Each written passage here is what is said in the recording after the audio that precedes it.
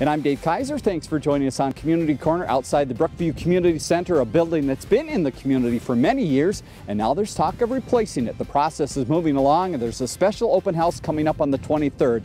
To find out more about that event and the whole process, we talked to Rick and Ben here at the Community Center. Here's more.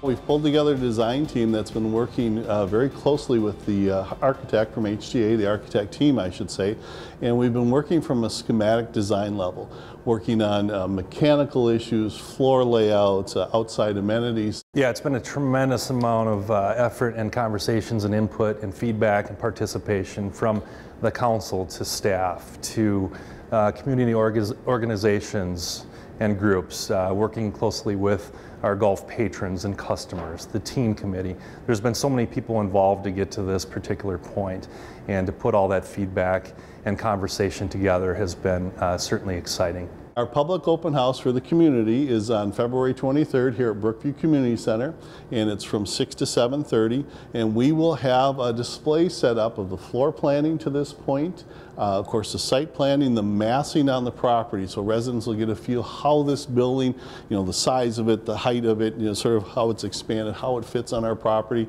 in proximity to the current facility. And really it's our chance to hear from our residents to say, boy, we really like this, or gee, this gives us a little bit of heartburn. Could we swap this? Could we move that? So this is a key meeting for us.